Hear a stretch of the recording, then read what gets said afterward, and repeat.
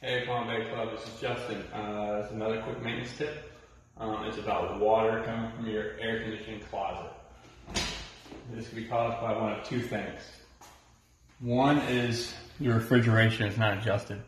When that happens, you're going to see ice on this line right here. And that means the coil inside here is frozen up and you've got a solid block of ice under here and it's causing water to go down. First thing you do, turn your air conditioner off. That's it. Turn your air conditioner off, set some towels around your water heater on the floor, call maintenance. Another reason that would cause it is this line getting clogged up. This sensor right here should stop it if it's working properly.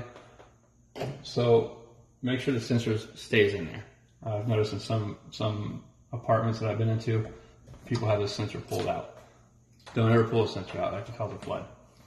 But in any case, the same thing, shut your air conditioner off, call maintenance.